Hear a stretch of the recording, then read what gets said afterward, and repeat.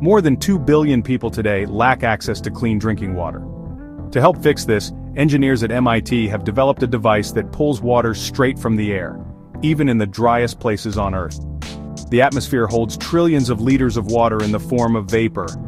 The MIT team created a panel that captures that vapor and turns it into clean, drinkable water, with no electricity needed.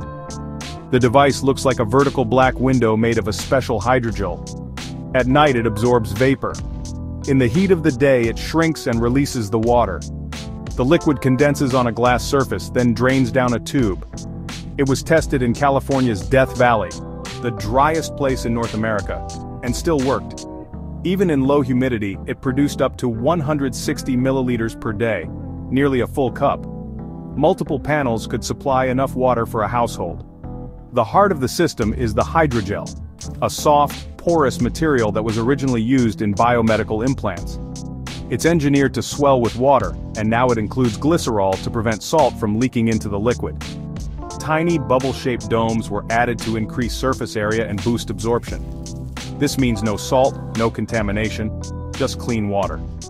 Lead researcher Xuanhe Zhao says the goal is to bring this technology to off-grid communities that need water the most.